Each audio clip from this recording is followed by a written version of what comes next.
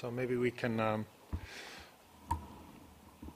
just give a little attention to our body. Find a comfortable posture to sit in. If you're not used to sitting on the ground, I really recommend you sit on a chair. The focus of meditation is knowing the heart. And so it's best to not distract our minds too much from being able to know the heart by being a little aggressive with our bodies. So if you can make sure that you're sitting comfortably. And it's very helpful to just imagine that the spine is like a stack of coins, and we're just stacking them up a little bit. And we bring a little bit of activity into that spine by just imagining there's a hook on the top of our head, and it's slightly, just ever so gently, being pulled upwards towards the ceiling. So this brings a little activity into our spine so that our sitting is alert and is engaged, rather than, say, slumped and collapsed. So we're giving our body permission to relax. So this isn't in a self-conscious way that we're sitting, or in a sort of hyper-vigilant way, but instead we're just putting it aside as best we can through care, kindness, and consideration for our own body. And so we take a note of any discomfort that we may have in the body, any feelings. So I just check in on how am I feeling, and how can I make these feelings of comfort or discomfort an object of care and of kind consideration by myself, towards myself, an act of self-care. So I put my hands in a nice, comfortable position for me, so that I know my hands are comfortable because they're not fidgeting over time. But I also allow myself time to just settle down into the posture.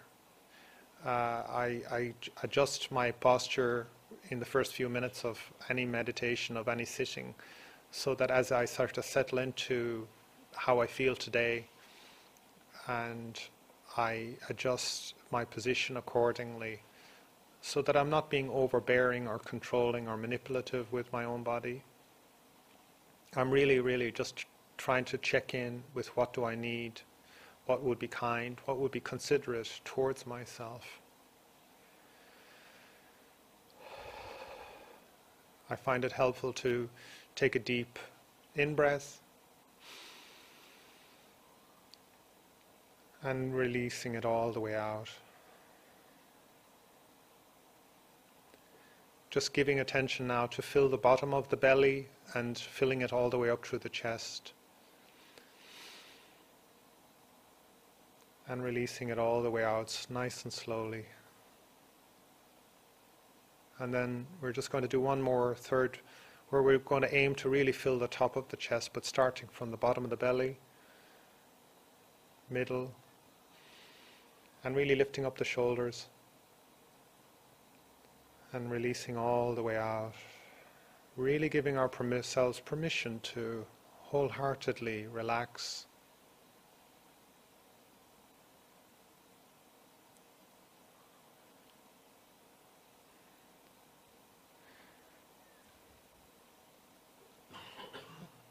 And I'd just like you to, if you want, maybe just give your attention for the next 4 minutes. I'm going to just show a short video clip, and we're going to use this to help us make the theme of our meditation today.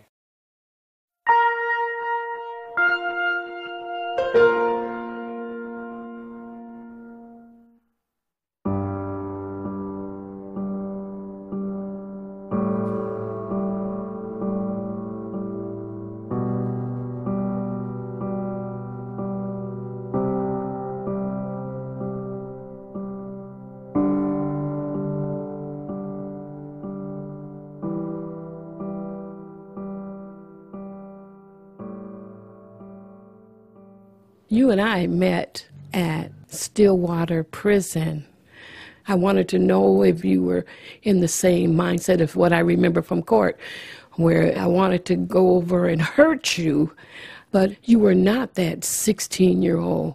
You were a grown man. I shared with you about my son. And he became human to me. You know, when I met you, it was like, okay, this guy is real. And then when it was time to go, you broke down and started shedding tears, and the initial thing to do was just try to hold you up as best I can. Just hug you like I would my own mother, you know. After you left the room, I began to say, I just hugged the man that murdered my son.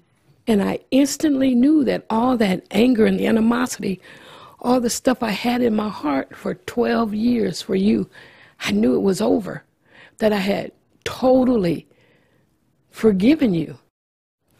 As far as receiving forgiveness from you, sometimes I still don't know how to take it because I haven't totally forgiven myself yet. It's something that I'm learning from you. I won't say that I have learned yet because it's still a process that I'm going through. I treat you as I would treat my son, and our relationship is beyond belief. We live next door to one another. Yeah, so you can see what I'm doing, you know, firsthand. Mm-hmm. We actually bump into each other all the time, leaving in and out of the house. And you know, our conversations, they come from, boy, how come you ain't called over here to check on me in a couple of days? You ain't even asked me if I need my garbage to go out. Uh-huh. I find those things funny because it's a relationship with a mother for real. Well, my natural son is no longer here. I didn't see him graduate. You know, you're going to college. I'll have the opportunity to see you graduate. I didn't see him get married. Hopefully one day I'll be able to experience that with you. Just to hear you say those things and to be in my life in the manner in which you are is my motivation. It motivates me to make sure that I stay on the right path. You still believe in me. And the fact that you can do it despite how much pain I cause you, it's amazing. I know it's not an easy thing, you know, to be able to share our story together. So I admire that you can do this. I love you, lady. I love you too, son.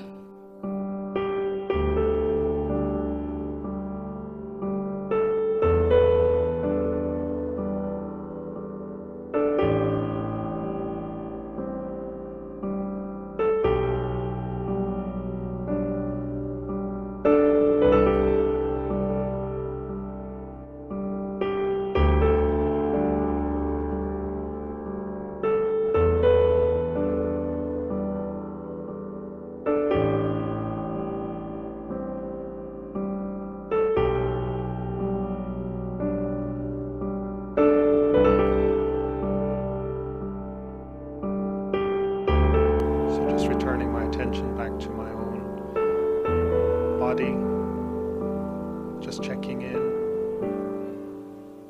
How do I feel? Just checking in with great kindness and care towards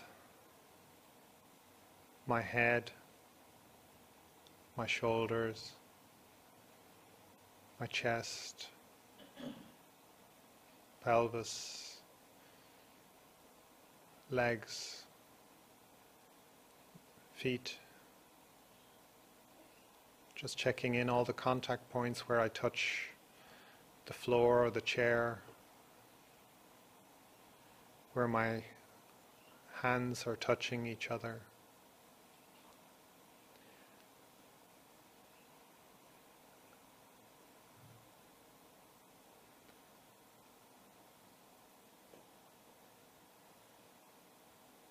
And just taking that inspiration of giving myself permission to wholeheartedly aspire to release any animosity I may have towards myself, to wholeheartedly forgive myself for any anger or ill will that I may be holding towards myself. Taking that inspiration from Mary, that this is something that I can do for myself, that I can forgive myself.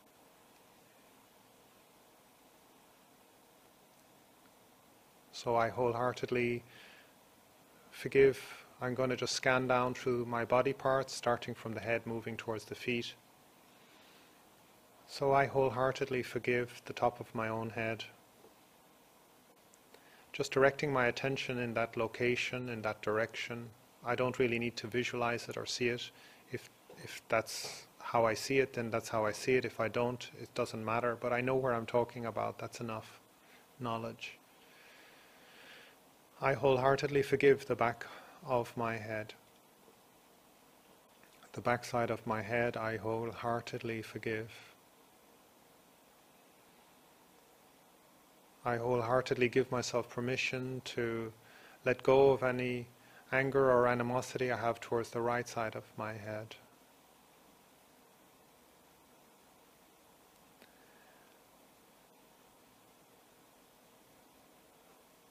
I forgive the left side of my head with all of my heart.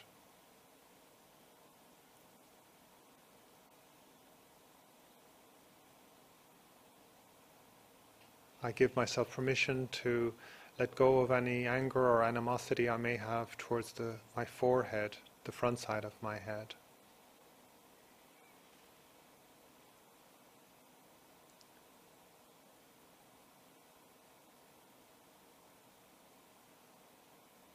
And I give myself permission to let go of any anger and animosity I may have towards my eyes.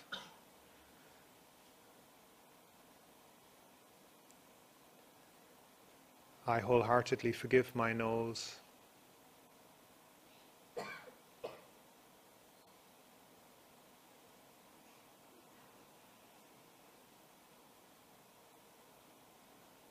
I let go of any anger and animosity I may have towards my mouth.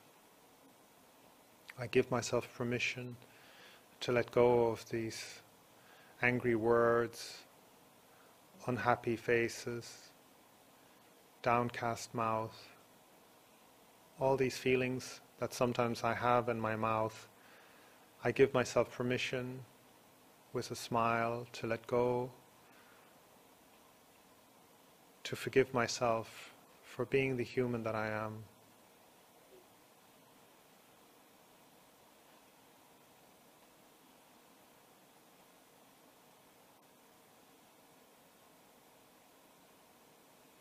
I give myself permission to wholeheartedly forgive myself in my neck area.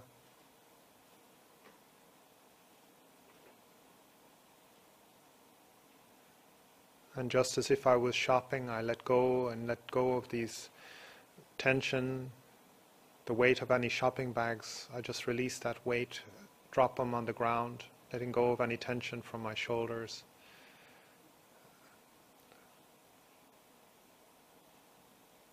With great forgiveness for the burdens that I've sometimes carried on my shoulders, letting go, giving myself the permission to let go of these burdens. And I let go of any tension that I may be holding in my arms, giving myself permission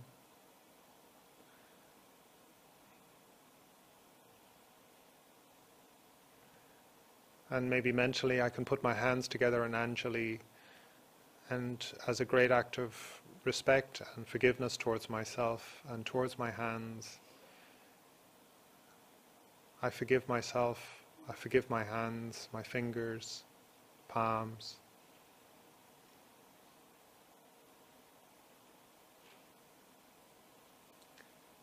I let go of any animosity or anger. I give myself full permission to forgive myself in my chest area, in the lungs and in the heart, knowing full well that I can hold tension in this area, withholding my breath, not breathing wholeheartedly into this body. But now I give myself full permission to forgive myself in this area of the lungs and the heart.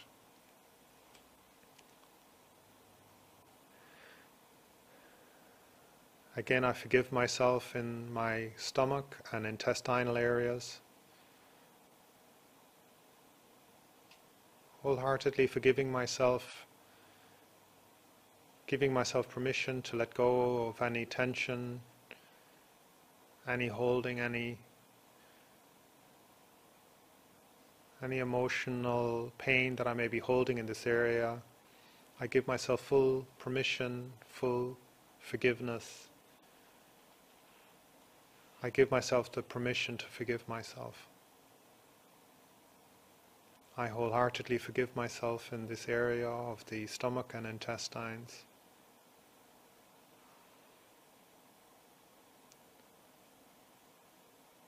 Again, coming to the back area, upper back, middle back, lower back, I wholeheartedly forgive my back, my spine, the radiating ribs, the spinal column.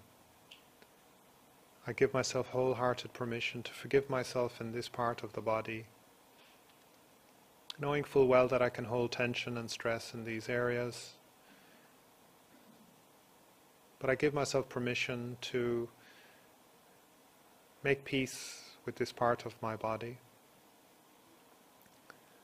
opening my heart with all of my heart to the burdens and strains that I've placed on my back, and giving myself wholehearted permission to renew.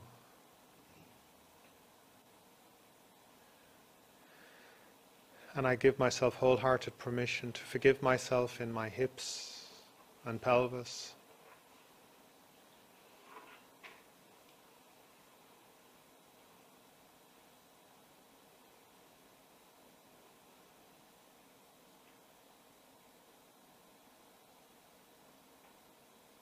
I give myself great permission to forgive myself in my thighs.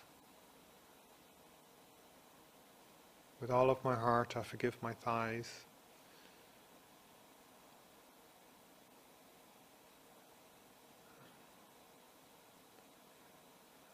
And on bended knee, I can forgive myself for any of the strain or suffering that I may bear in my knees. With great forgiveness, I forgive myself on bended knees. My shin and calf, I forgive my shin and calf. Letting go of any shame that I may be holding in my shin and calf, any tension. And I wholeheartedly forgive myself, give myself permission to forgive and let go any tension, any suffering that I may be holding in my ankles, heel, foot and toes.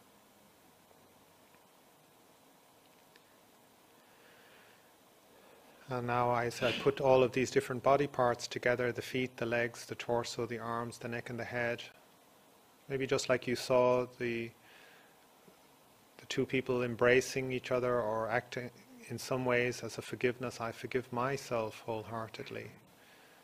So maybe I can just imagine that I'm showing some sign of respect towards myself, embracing myself with great open-hearted forgiveness.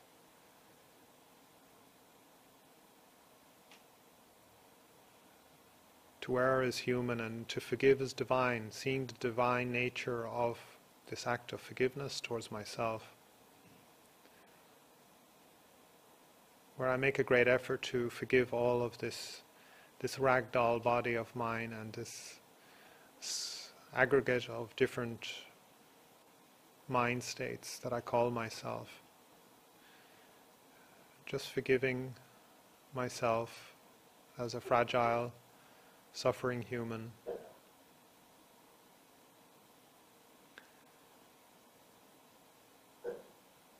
And just as my own nature is one of imperfection, something that is subject to change, something that is out of control,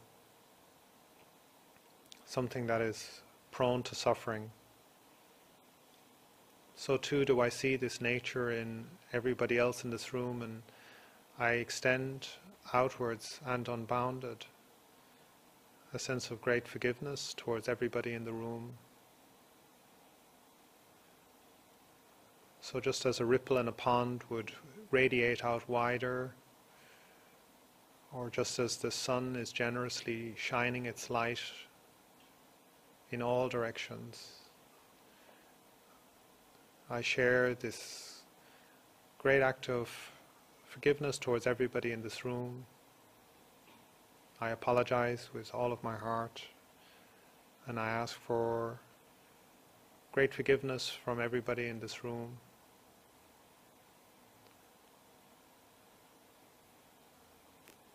And now I'm just going to radiate it out further to everybody in Melbourne.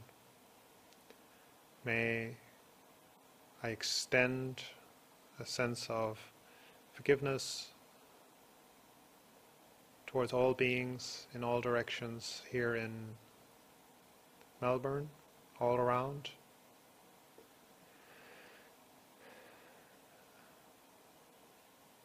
And may I extend, mentally I can just extend arms in Anjali, hands in Anjali, a sense of deep forgiveness towards all beings here in Australia. And radiating out wider to all beings in Tasmania, New Zealand, Indonesia, all around us, all around this beautiful red island that we're living on, radiating out further to our neighbours with great forgiveness. And now we're just going to move up through Southeast Asia, moving through Malaysia, Thailand, Burma, Laos, Cambodia, Philippines, this whole region, with great forgiveness towards all beings. And moving eastward towards India, Sri Lanka, Bangladesh, Nepal, Pakistan, this whole region, with great forgiveness towards South Asia.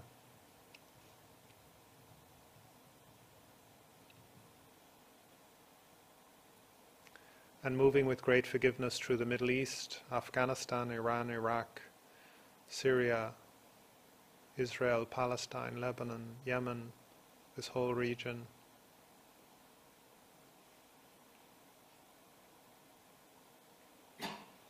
And moving with great forgiveness through Africa, Egypt to Morocco and all the way to South Africa, with great forgiveness for the whole continent of Africa.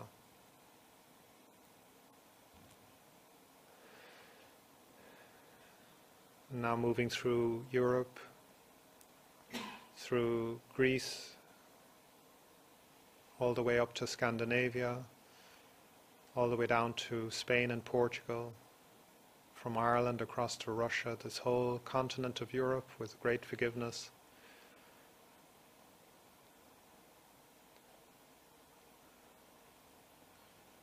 And moving through across the Atlantic, through the Americas, North America, Central America, South America, with great forgiveness for this whole region.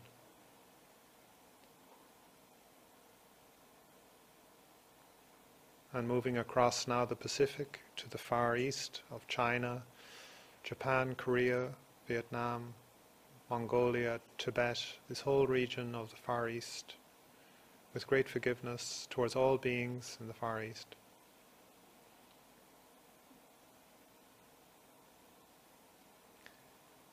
And now just we step back from this whole planet Earth. Maybe you can just embrace this globe in your arms with great forgiveness. Even as a mother would forgive her child, her only child, so too with a boundless heart do I embrace and forgive this whole planet Earth.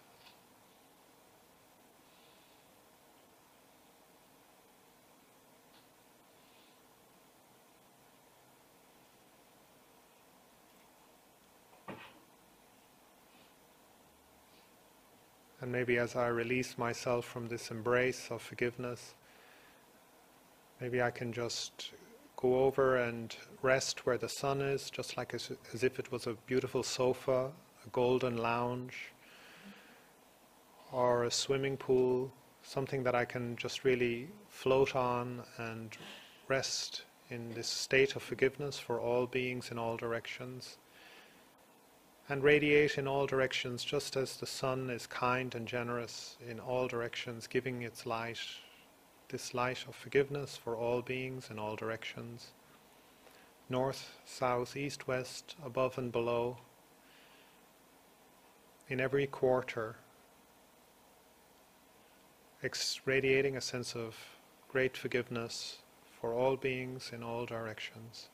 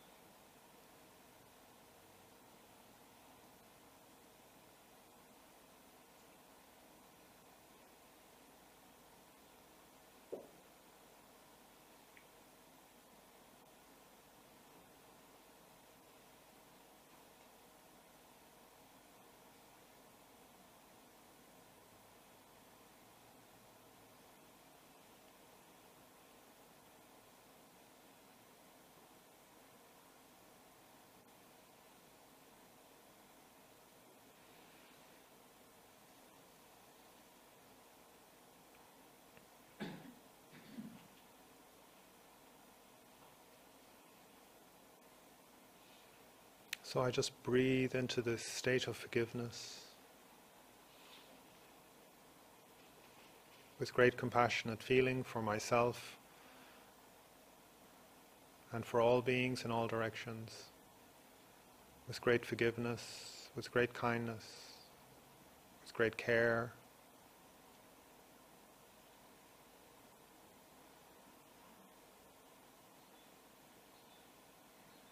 Giving myself permission to be human and to forgive myself for any anger, any craving and wanting, any delusion and ignorance that I may have acted upon the world and that I may have also received from the world in the form of hurt and pain and suffering. I forgive myself for being there, for being the recipient of these sufferings and ills.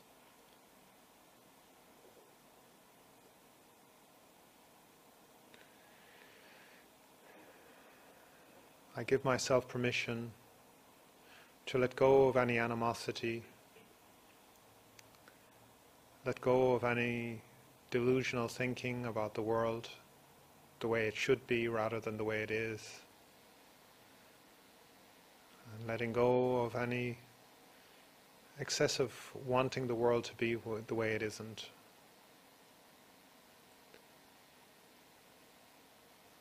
I give myself permission to let go of this animosity and pain in my heart, breathing in to this state of forgiveness,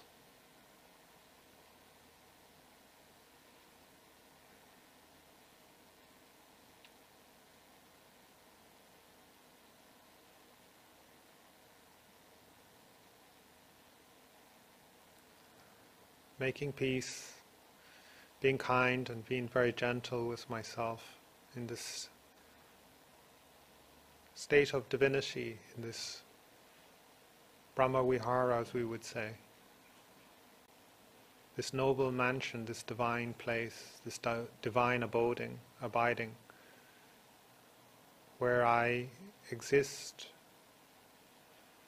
in a state of forgiveness towards myself and the whole world, overflowing the state of forgiveness towards all beings.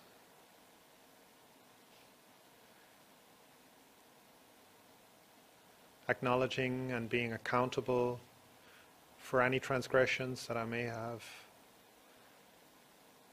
suffered, or any transgressions I may have perpetuated myself. I forgive myself. I'm very sorry for what I have done. I wholeheartedly am sorry for the sufferings I have received. And I make an amends to myself through this act of forgiveness, this act of kindness, this act of compassion,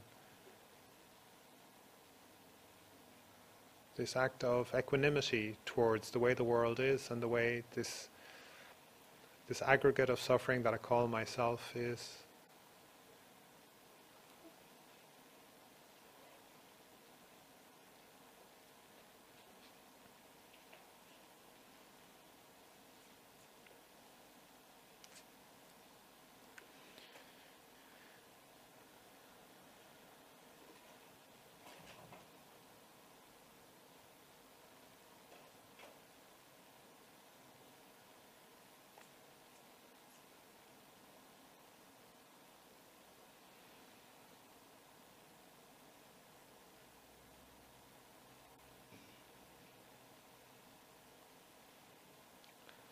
So as I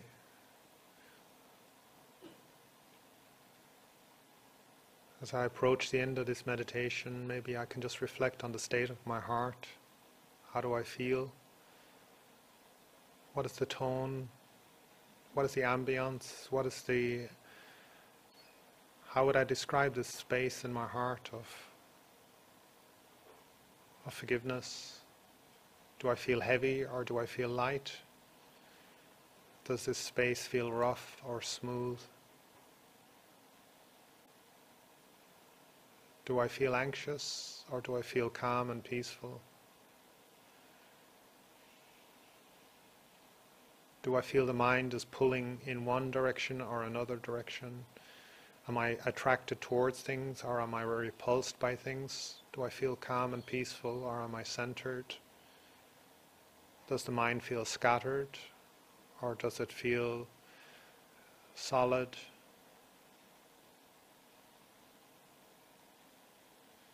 Do I feel at ease or dis-ease?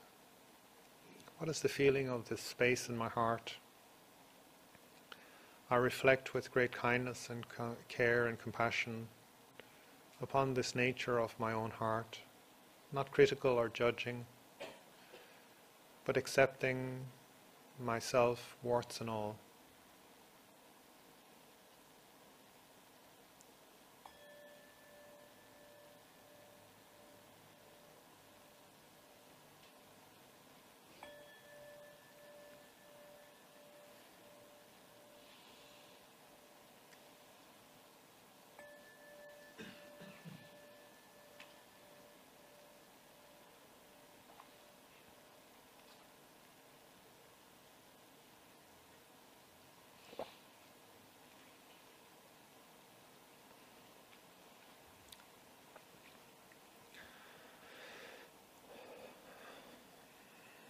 So when we experience pain and suffering in the world,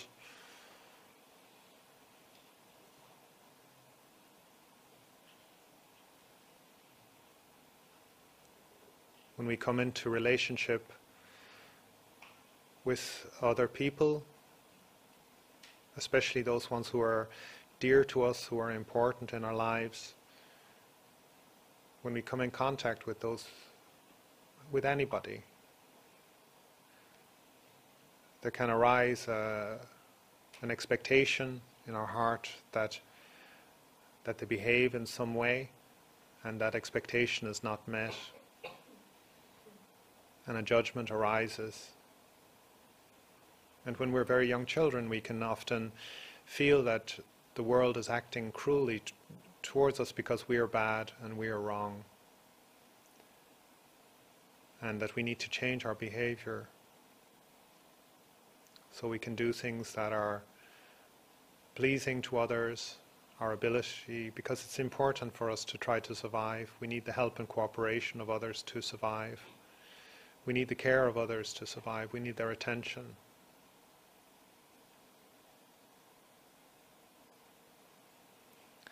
But as we get older, these same habits that have formed in childhood can be not helpful, because the circumstances and conditions have changed, and as we grow older we understand that maybe our own behavior was good enough.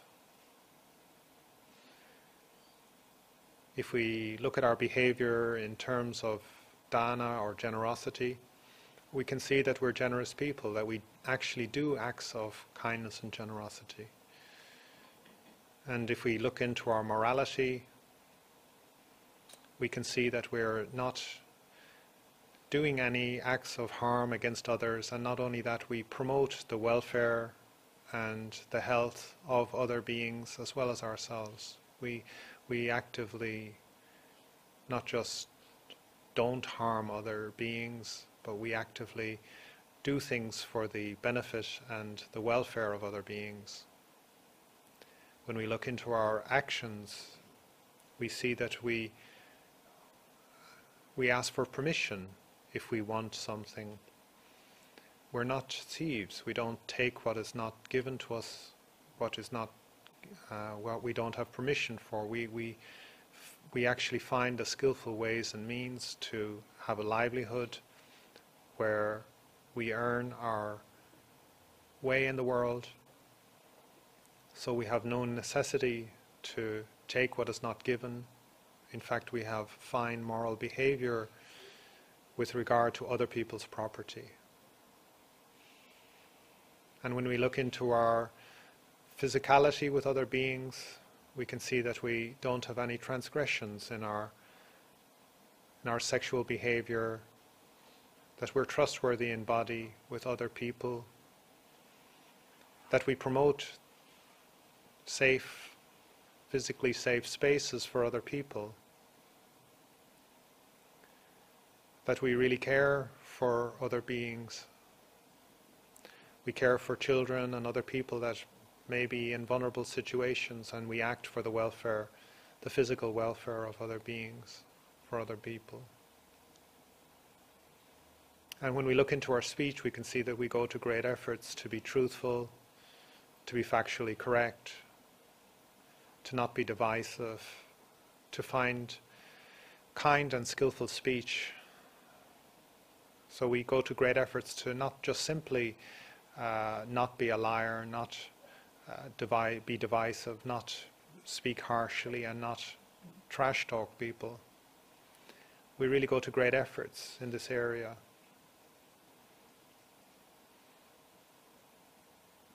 And we go to great efforts to keep clear-minded, not intoxicating and fooling and deluding our mind. So we lead a morally wholesome life, and when we have the time and the opportunity, we've tried to cultivate our minds. We've tried to cultivate it through knowledge and wisdom and education and training, by being very skillful people in the world. And also, when we have the time, practicing and cultivating and developing our mind through meditation, through listening to Dhamma talks, through trying to acquire wisdom, not just straightforward intellect, and cultivating and developing wholesome, skillful ways and means of existing in this world. But nevertheless, we can feel at times judged and hurt, and we have a sense of shame arising, we have a sense of pain. People say things to us that are unskillful, though we are skillful. Or sometimes we're just in a very difficult place.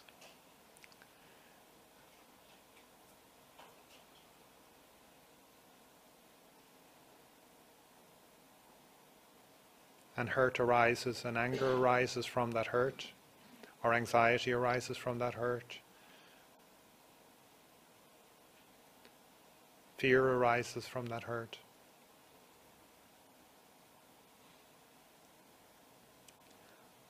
All sorts of ways that we can be not self-caring.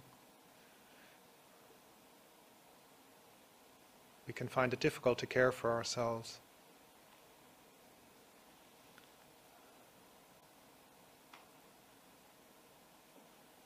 So it's very, very helpful when these kind of wounds arise that we're able to open the wound to forgiveness, that we don't cover it over, that we don't push things under the carpet, we don't hide our pain and our difficulties from our own mind, from our own accountability. We need to know clearly where the hurt is,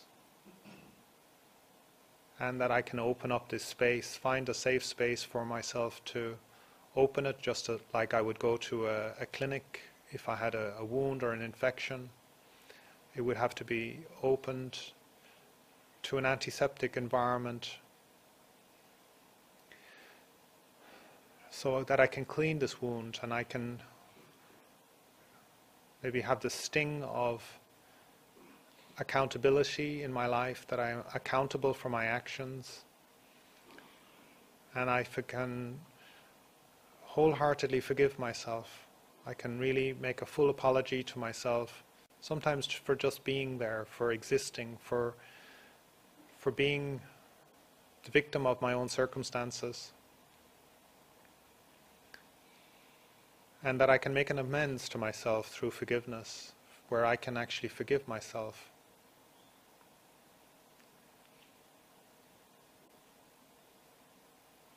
So forgiveness is a very different process to reconciliation. In the video we could see that Mary and the man had forgiveness for each other. They had reconciliation for each other, but even the man couldn't forgive himself still. So though he had reconciliation with the person who was a victim of his actions, he couldn't forgive himself.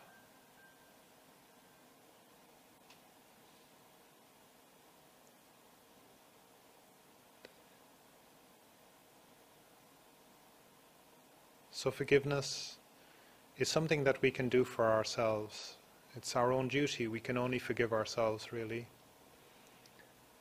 And sometimes reconciliation is a separate process.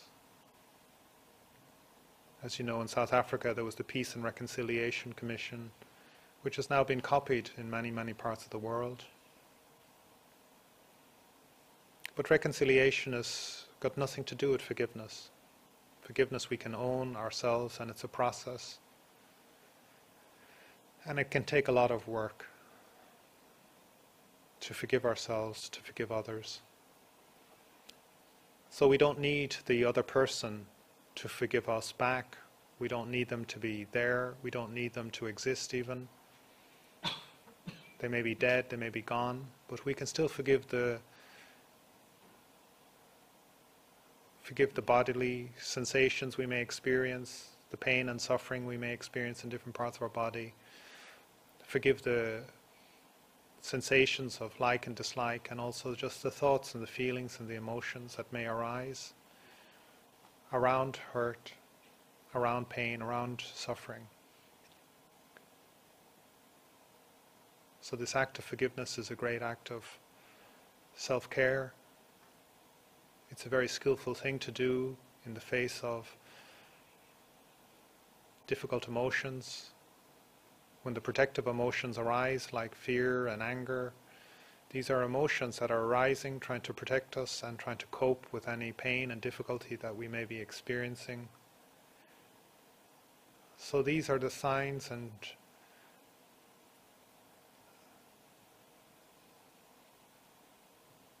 these are the skillful ways and means when these emotions arise, that we can transform the energy that has arisen because of pain and hurt. We can transform it through anger and fear into forgiveness.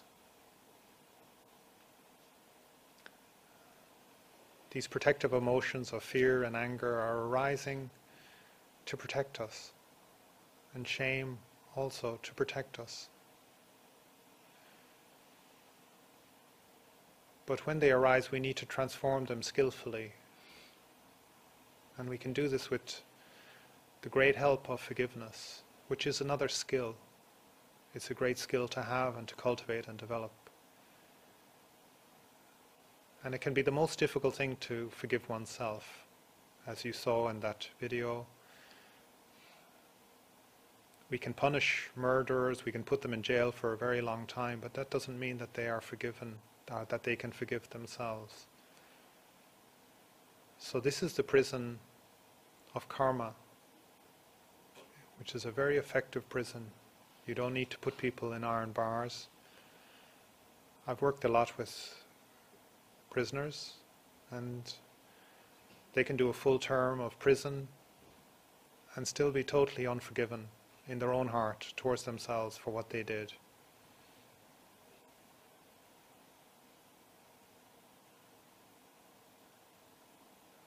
And we don't need to have committed any great crimes to be beyond forgiveness. All of us have, in every day, we may be unforgiving towards ourselves.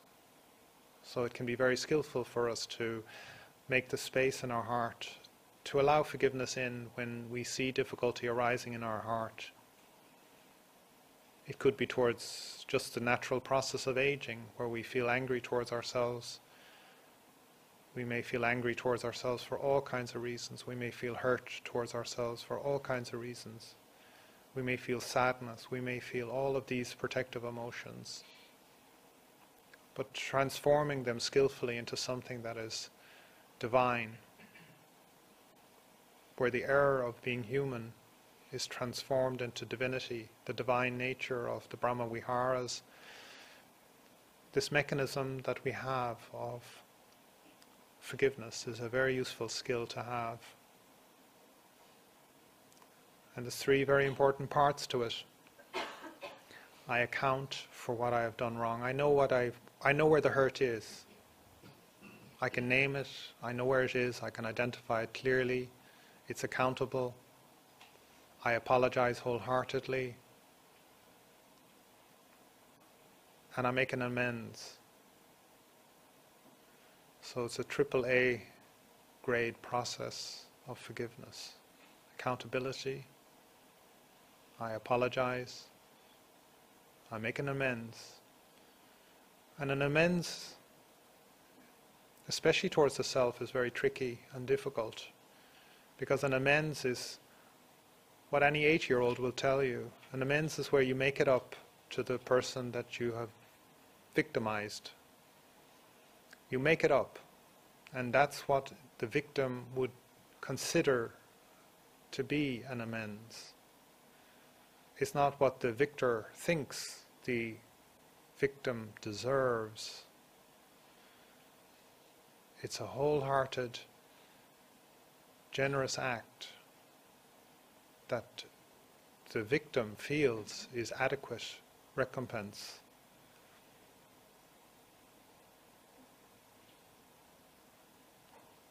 And this can be very difficult to do for oneself when we've been victimizing ourselves, when we've been practicing critical speech towards ourselves, when we've been very hard on ourselves, when we've been perfectionistic on ourselves, when we've been demanding on ourselves, to turn around and make an amends through kindness, through generosity, through taking a generous view on our actions, especially if we hold ourselves up to these external standards of sila, where we find that we haven't really transgressed our sila, and we need to be generous with ourselves around that, not punishing,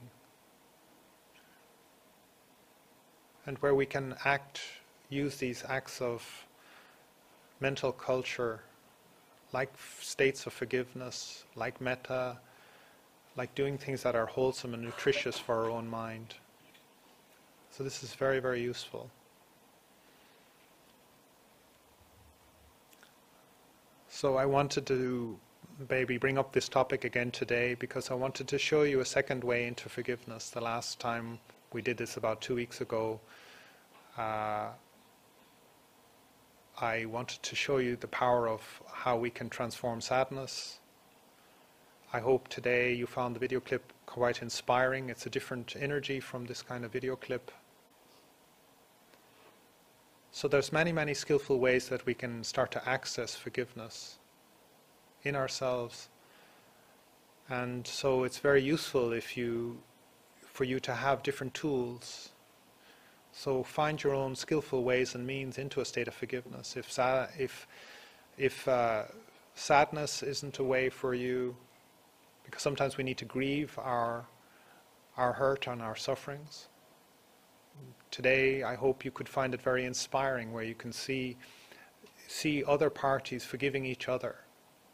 You know, so this is something very useful. I always think of it as like the culture of a yogurt or for a tofu, where you take the old yogurt from yesterday and you use it to grow the new yogurt from today's fresh milk. You know, we need the culture, we need the seed sometimes to help us to forgive. It's not okay to just go around saying, oh, sorry. We can't say that to ourselves. It has to be really from the heart. And sometimes we really need to inspire our mind to move into these difficult states and transform, but it's incredibly powerful as a way and a means of letting go of suffering. And this is one of the key factors I find in this path of Buddhism. It's a path that moves us from suffering to less suffering. It's a Visuddhimagga, a path of purification of the mind, a path that is removing the thorns of suffering from our life. And I hope that you can see that that has a trajectory that moves towards complete freedom from suffering. And this requires great activity in your mind, great skillfulness to